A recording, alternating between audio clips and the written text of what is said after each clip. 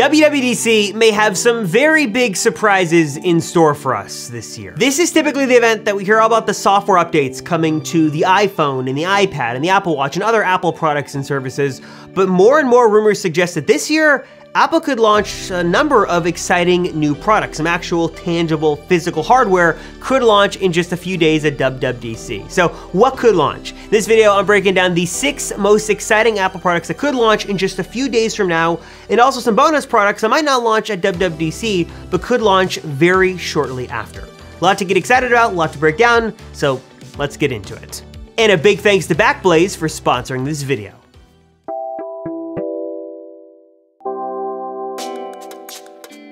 Now, I don't mean to sound ungrateful, but WWDC is typically not the most exciting Apple event of the year. We don't get a ton of new hardware typically. Usually it's a lot more technical focused, it's geared towards developers. There's more in-depth content on the software and updates coming to the iPad and iPhone and stuff like that, which is to be expected.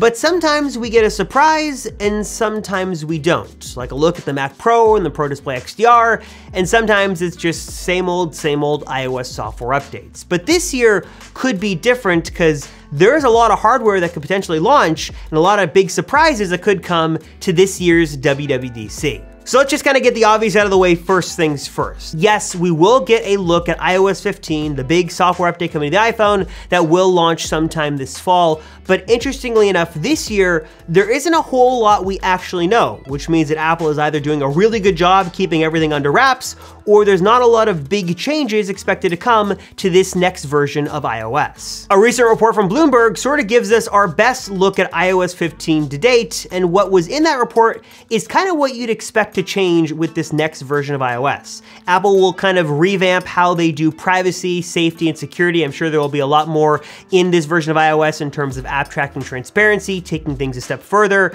There should be a change to the way that notifications are handled, maybe giving users a little bit more control on how notifications appear, when they appear, automatic replies in certain scenarios.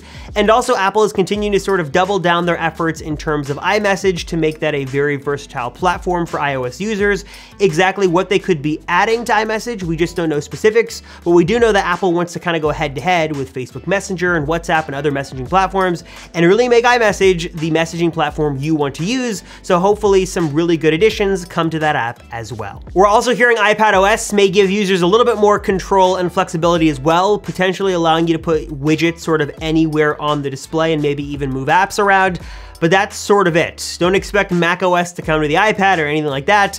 Like I said, very little is known about what Apple is going to change in terms of software for the devices, which hopefully means there's some big surprises in store. But seeing as last year iOS 14 was a pretty big leap, it might be a good idea to kind of temper expectations for this year's update. What will be a pretty major announcement though is what is supposedly confirmed for this year's WWDC, at least according to John Prosser, and that is the release of brand new MacBook Pros. Now it's unclear if we're gonna get one MacBook Pro or multiple MacBook Pros, but here's sort of what we know as of right now. Apple is planning to release 2 new versions of the MacBook Pro, a 14-inch model and a 16-inch model. These are the higher-end Apple laptops that will come equipped with the new version of the M1 processor. Rumor has it right now, it's gonna be called the M1X. According to Bloomberg, this processor should be an absolute powerhouse, with MacBook Pros coming equipped with a 10-core processor and options for either 16 cores or 32 cores for the GPU, and the support for up to 64 gigs of RAM. The MacBook Pro should have some physical changes on the outside with an all-new chassis that hopefully gets a bit of a redesign, and also the reintroduction of all those ports we have long been waiting for. These new MacBook Pros will still pack a number of Thunderbolt-equipped USB-C ports, but will also reintroduce a full-size HDMI port, a full-size SD card slot, and a MagSafe charging port, which it's unclear if it's going to look like sort of the old MagSafe style charging port we had on MacBooks and MacBook Pros many years ago, or if we could see sort of a redesign, sort of a take like what we have on the iMac. Whatever it's going to be, I am super excited to see MagSafe finally return to the MacBook Pros, and the introduction of full-size ports, a sort of a new design, the processing power, the display, all of this sounds really exciting, and I cannot wait to see these new MacBook Pros finally launch. Now, as exciting as all of this is, there still are some mysteries and some questions that remain about these new MacBook Pros. First is about the display. We heard that Apple could give these new MacBook Pros a mini LED display, which would be super great to see, but some rumors suggest that this is going to happen, while others suggest that there are too many technical and production limitations right now that make this sort of impossible and probably will get pushed until 2022. So it's unclear whether these new MacBook Pros will have mini LED displays or not. Next, John Prosser says they are confirmed to be announced at WWDC, which is going to be nice to see, but it's unclear when they are going to launch. Is Apple going to make them available the next day, the day of, a week later, 3 weeks later? We don't know if they're sort of going to stagger the launch. Some rumors suggest that there could be some supply constraints for these new MacBook Pros when they launch, so it's going to be interesting to see when these actually launch and when they get announced, and when you'll actually be able to get your hands on these all-new port-filled MacBook Pros. Next up, let's talk about the M1 iPad Pro, because this is another mystery that's causing sort of some theories. I don't want to say conspiracy theories, but definitely some weird theories for WWDC. Some suggest that the M1 in the iPad Pro of 2021 is so powerful, so advanced, so capable that it's just dumb of Apple to put it in a tablet without giving us a way to really work that processor. Now, you can work the processor pretty well with the iPadOS apps that you can put on it right now, but there are some theories that suggest that maybe Apple could unlock some new apps at WWDC, specifically apps like Apple Pro-end apps. Maybe this is the event that Apple finally releases Final Cut Pro, Logic Pro, and other Pro-end creative apps on the iPad Pro. We just don't know, though it does kind of make sense that the iPad Pro now has keyboard support, trackpad support, a super powerful desktop level processor.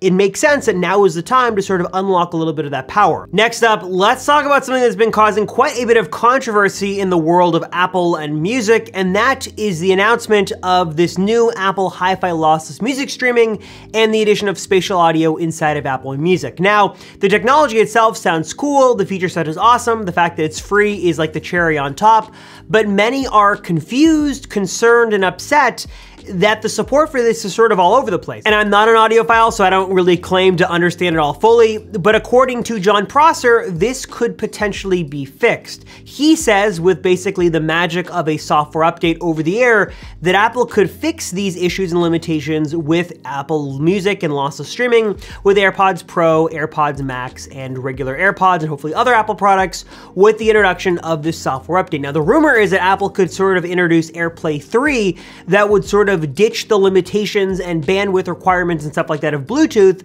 and allow you to do way more, maybe even stream lossless audio over AirPlay wirelessly through this third generation AirPlay technology. This could also be great for lower latency stuff. It could maybe support new versions and new additions to spatial audio. It's just a really cool thing to see, and it does make sense. It's been a while since we got AirPlay 2, so AirPlay 3 could be potentially right around the corner and fix a lot of these issues. We're also expecting to see potentially the announcement of AirPods 3. They're sort of supposed to be this hybrid between AirPods Pro and AirPods 2, sort of this new AirPods 3 look. Looks very similar to AirPods Pro with a new shorter stem design and a new case, but what we don't know is the software support. As of right now, transparency mode, active noise cancellation, spatial audio, those are all reserved for AirPods Pro, but with the introduction of AirPods 3 and maybe AirPlay 3, could we see some of this magic sauce like spatial audio come over to these lower end AirPods? Before we continue with more WWDC rumors, I want to take a quick break and talk about something very near and dear to my heart, very special, and that is backing up your data.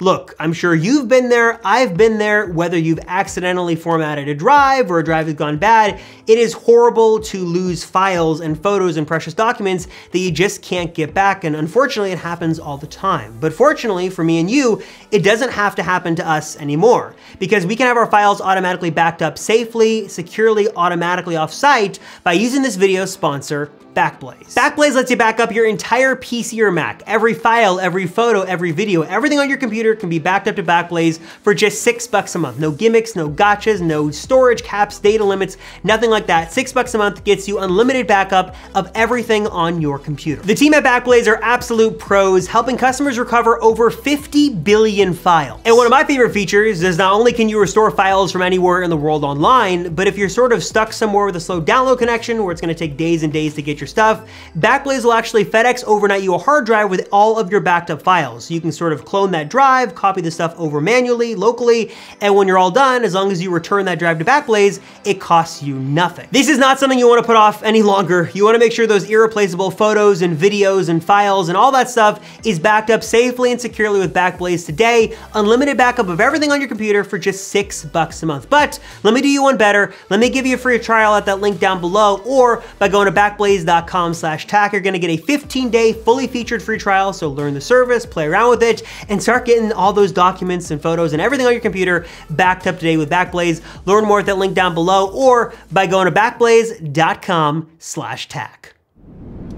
Next, let's sort of cross the line between the products that are very likely to launch at WWDC to those that are sort of likely. Maybe they're the wild cards, the one more things, the products we are really hoping to see that we just don't know if they'll actually launch or not. The first, probably the most obvious, is the beloved iMac Pro that we're hoping Apple is going to make.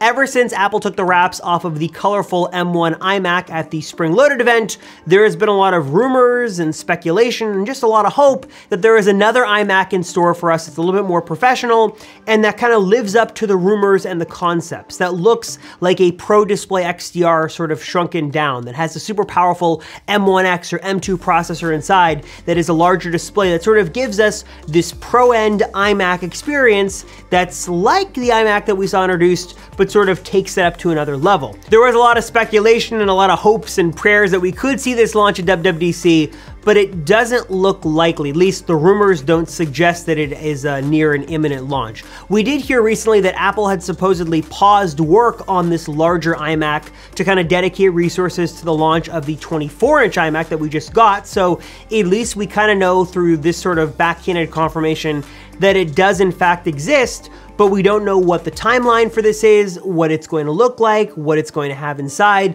We just don't know. It could just be a larger version of the colorful iMac we just got. Some other products on the horizon are a new MacBook Air and a new Mac Mini. Both of these come courtesy of Jon Prosser and look absolutely amazing, and according to him, Apple is working on some updates to these new products. The MacBook Air would be colorful, it'd have a white keyboard, maybe even a white bezel around the display, a collection of 2 USB-C ports, and could be a really great addition to the lineup, and again, bring that splash of color from the iMac and the iPad down the line to Apple's laptop collection. We're also hearing that Apple is working on a higher end version of the MacBook Air, but we're not sure if this is the same machine or when this could launch.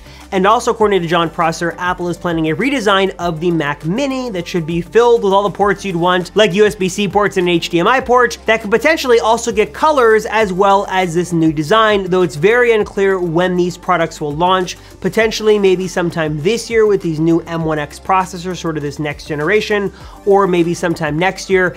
Doesn't look like these are close enough at all to launching at WWDC, but just something to sort of keep on your radar that Apple is planning new Macs are coming, and hopefully that we could see them launch sometime this year, if not early 2022. And that is it for WWDC. I am really personally very excited to see iOS 15 and the updates that come to the iPad and the Mac, and I'm crossing my fingers for some big hardware upgrades and hopefully some product announcements, and hopefully we will see what ends up coming in just a few days from now. What are you guys most excited to see? Do you want to get a new MacBook Pro? Are you planning to buy a new MacBook Pro? Are you holding out for that iMac Pro? Or is there a surprise one more thing that I didn't mention that you really hope Apple introduces at that event? Curious, what are you most looking forward to? What do you think we'll see? Leave those answers in the comments down below. As always, thank you guys so much for watching. I really appreciate it. I'm Robert Rosenfeld, and I'll see you all in the next one.